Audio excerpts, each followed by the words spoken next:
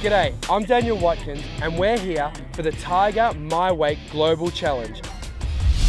We've been accepting online video submissions all summer long to find out the best male wakeboarder. The Tige Z3 is all loaded down. Let's go check out the action.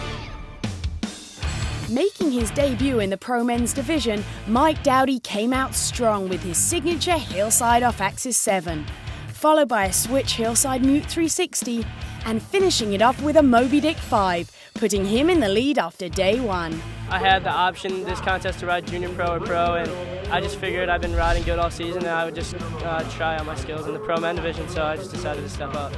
Another strong start on day 2. I'm going to call it an early handle pass back mob, and then follows it right up with the toe side 900. Back in on the heels, look at that, the KGB. And grabbing mute on that switch heel side 360.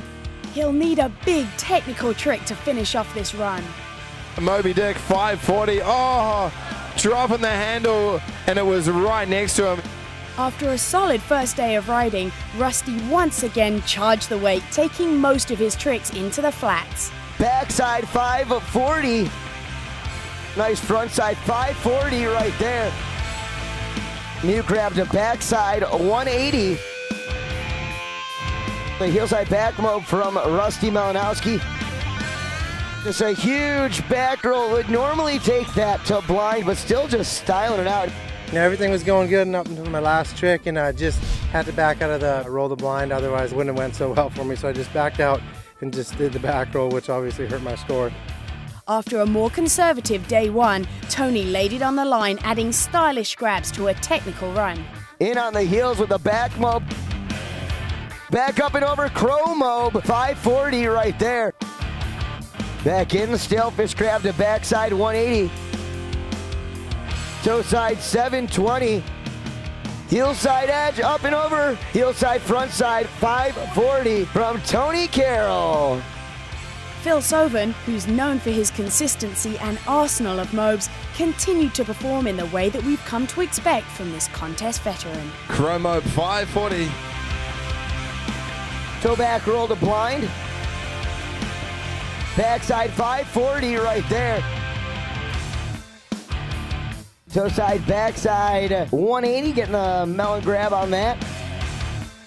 One last trick on the heel side right here. The Moby Dick 540, as clean as you like. So here are the final results of the Pro Men's Wakeboard competition.